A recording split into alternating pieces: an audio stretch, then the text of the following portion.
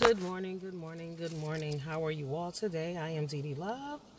Thank you for stopping by. I appreciate each and every one of you. If you are not a subscriber, please subscribe. I would like for you to drop in and visit me occasionally. That would be really nice, and I would really appreciate it. Thank you. Today we're going to talk about Van Latham versus Michael Babcock. Van Latham was employed by TMZ. He was suspended last week after a verbal confrontation with Michael Babcock. Now, I've been watching TMZ for years. I don't know who this Michael Babcock is. I had to Google him. I actually thought Michael Babcock was the other Michael, the black man with the long dreads. Anyway, so they moved and they terminated Van. In any corporation that you work at, you already know that confrontation is not allowed. First of all, from a black person, I tell you this. We all know that the rules apply to most some of the time, but they damn sure apply to us all of the time. Now, Van went and threatened a guy, and he threatened him. Should he have been fired? Absolutely, because if somebody threatens me at work, I expect their ass to be terminated as well.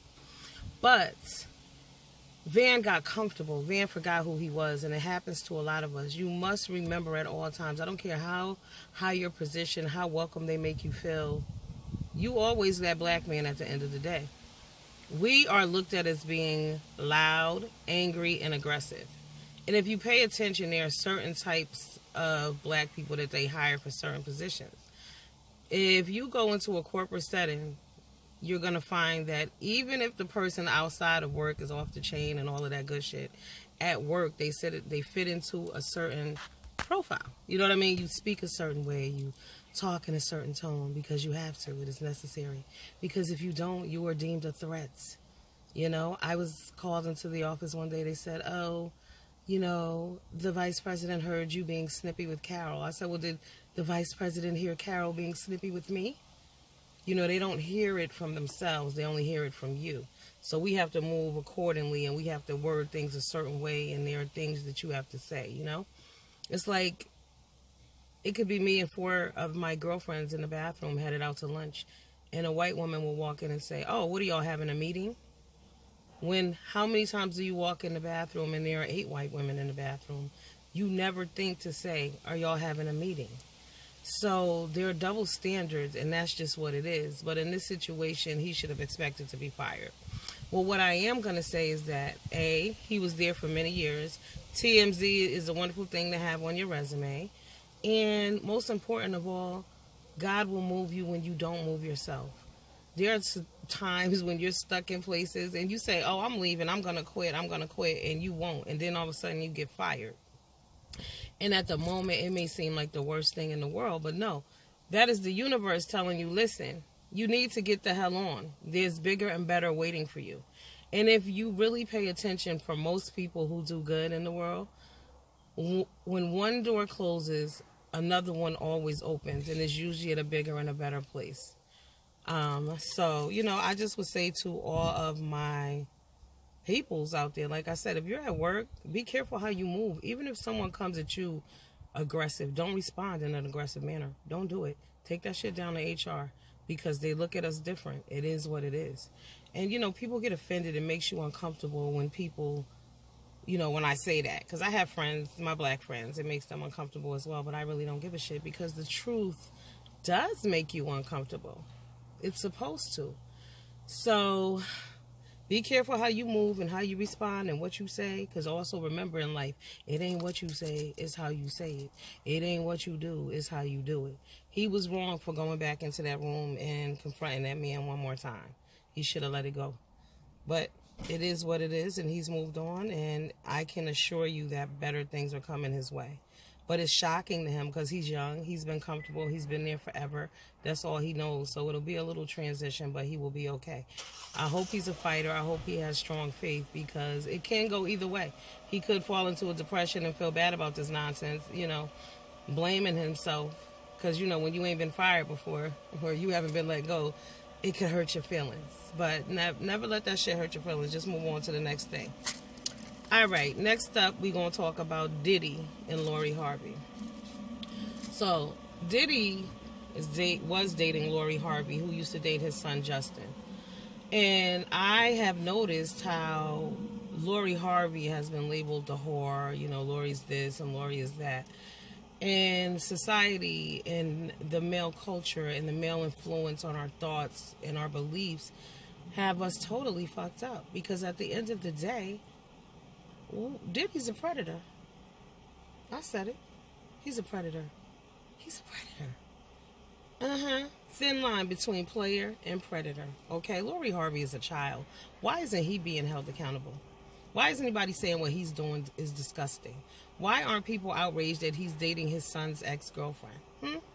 Remember, he already had Cassie in captivity for how long?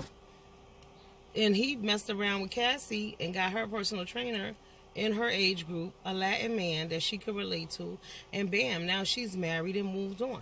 But we're going to back this up a little further about his predatorial behavior. Let's talk about Kim Porter.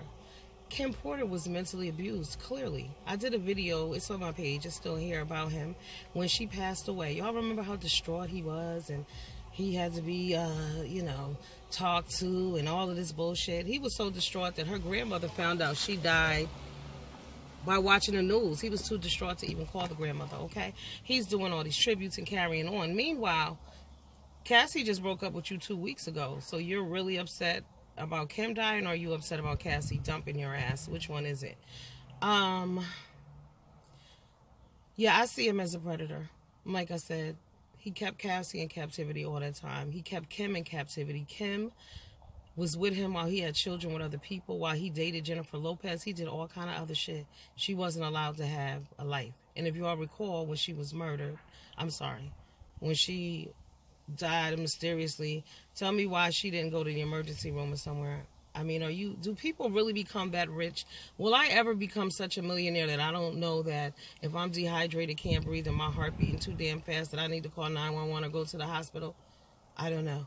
But, right before a book that she was writing was about to be published. And it was about a lot of the things that he had done. And in that book, they said that, he had broken her nose and other stuff too. And I can believe it because, again, he is a predator, clearly. He was on a date with Marjorie Harvey. Is that her damn name? Is it Marjorie? Yeah. Steve, Marjorie, Lori, and Diddy. Nobody got a problem with... Nobody sees it as him being a predator. When I saw the picture of Lori, Steve, and Diddy together, it turned my fucking stomach. That shouldn't have been happening in the first place. Lori clearly has issues. Her mama needs to stop shopping and spending money and get in touch with her daughter and talk and have some conversations and get that little girl in the counseling. Because now she done went from Diddy and she's back to seeing Future. Future? Any young lady dating Future got problems, period. At this point, moving forward, any woman you see with Future, something is wrong with her. Don't worry about him. Yeah. We know he got 45 kids and he don't know who the mamas or some of them are. He's not the one with the issue, ladies. It's the lady. We need to start taking responsibility for our own actions and our own reproduction systems, because how is he still having babies with people? Y'all going to end up fucked up and broke like some of them. Remember back in the day, everybody was having, it was 2 NBA players. I think one of them had like 25 kids or some shit. Ended up, he was on Oprah. This is how long ago that was, when Oprah first came on. And he was broke. And these whores, these ladies didn't understand why there was no child support. Like, what are you doing? You can't have babies as meal tickets. It doesn't always work out that way. Sometimes you might lose. The most part, you're going to lose. At the end of the day, the kid will eventually turn 18. Okay, but moving along. Marjorie, putting her daughter out there like that and letting her do the things that she's doing. Even as an adult woman, if you was a hoe, it's all good. But you should know better. You should teach your daughter to move in a different way. Again, it's not what you do, it's how you do it. And ladies, this is for all of us. Everybody you sleep with, the world don't need to know. Your family don't need to know. Well, one of your cousins, they need to know just in case, and somebody crazy or some shit like that. But all your business and all your information is not privy to everyone. That's why it's called privacy. We live in a day and age where privacy is just null and void at this point. But privacy is very important. Exercise it. Look at Queen Latifah. She's a very private person. She got a life. Keep your shit on the down low. But Diddy's disgusting. Thin line between player and prayer. Player hater, prayer hater. He might be a player hater, but I'm a fucking prayer hater. And he's a prayer. He praying on that little girl. He praying. Prayed on Cassie. Prayed on Kim.